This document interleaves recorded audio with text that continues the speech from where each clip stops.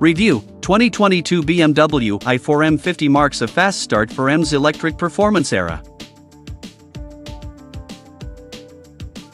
BMW began its push toward electrification with a pair of purpose-built cars on carbon fiber platforms, the i3 EV, with or without a gas engine range extender, and the plug-in hybrid i8. For the M Performance division's first EV, the 2022 BMW i4 M50, the German brand takes a half step back to a vehicle built for internal combustion engines, but now fitted with battery electric power. The result is a fun car that required limited investment dollars, but one that is also compromised. The BMW i4 M50 swaps out the gas engine of the 4 Series Grand Coupe for a dual-motor all-wheel drive electric powertrain. While it's not EV state-of-the-art, it's a compelling car that captures some BMW magic, with plenty of room for improvement. I could feel some of that BMW magic behind the wheel during my week with the i4 M50. The car's M-worthy power became immediately obvious. BMW outfits the i4 M50 with 255 horsepower front and 308 horsepower rear synchronous motors. They combine to make 469 horsepower and 538 lb-ft of torque while providing all-wheel drive. Engage the Sport mode, and a boost function increases the output to 536 horsepower and 586 lb-ft of torque for more than 10 seconds at a time. In that mode, the i4 M50 will rocket from 0 to 60 miles per hour in 3.7 seconds and onto a 130 miles per hour top speed, or 140 miles per hour with the high-performance package, according to BMW. It's been even faster in magazine testing, hitting 3.3 seconds in the 0 to 60 miles per hour run for car and driver, even quicker than the line-topping M4. The M50's electric motors feel different than the fantastic twin-turbo 3.0-liter inline-6 in the M4. It doesn't sound the angry howl of the M4's engine, opting instead for a digitally created spaceship worth that can be disabled. The power is more immediate than the horses that take a slight pause before they giddy up in one of the finest gas engines money can buy. The i4 M50's passing punch hits hard and fast with a mere flick of the right foot, pushing you past that slow-motion Camry before you can say, "Are you going anywhere?" Drivers have a choice of brake regeneration modes in the i4. Shift to B mode, and you can mostly drive with one pedal, only activating the friction brakes when coming to a stop from higher speeds.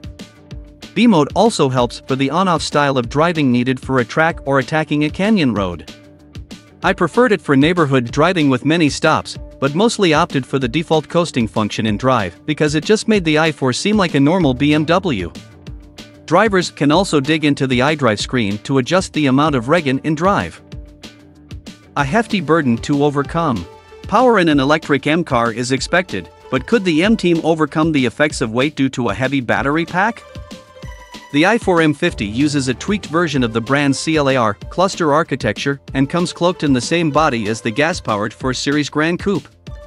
CLAR is an advanced platform that uses aluminum, steel, and even carbon fiber to save weight, but it's not optimized for a battery electric vehicle, and those compromises show up in the i4 in both space and weight.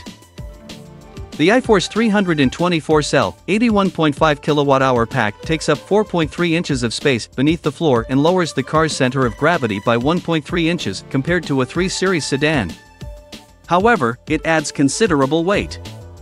The i4 M50 carries 5,018 pounds compared to 3,792 pounds for the gas-powered 430i Grand Coupe. BMW makes some changes from the ICE version of the chassis to help the car wear that weight well. Bolted to the floor and connected to the front subframe, the battery pack becomes a structural component. A standard rear air suspension on all i4s provides load leveling and counters any sag due to the battery's weight. Up front, an aluminum shear panel teams with the high-voltage battery housing to act as another structural element. The M50 model also gets adaptive M dampers, specially tuned anti-roll bars, and a front strut tower brace. While the M50 model comes standard with staggered 19-inch wheels and tires, my tester had the high-performance package that adds 255/35 or 20 front and 285/30 or 20 rear Pirelli P0 PZ4 Elect summer tires. That gave the car some pretty serious footwear to go with its serious power. The backwoods test. I put those shoes to the test on the twistiest roads I could find outside of Milwaukee, where the i4 M50 outperformed its weight.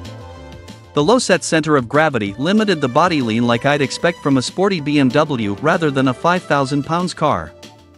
The i4 reacted quickly to inputs from the quick, direct steering, which could use more feel, and was happy to change direction again and again. The Pirellis gripped well, and while the ride was firm it didn't pound over a large patch of broken pavement. BMW slowed the car for corners but not enough, and the brakes felt natural and strong when I had to use the pads and calipers.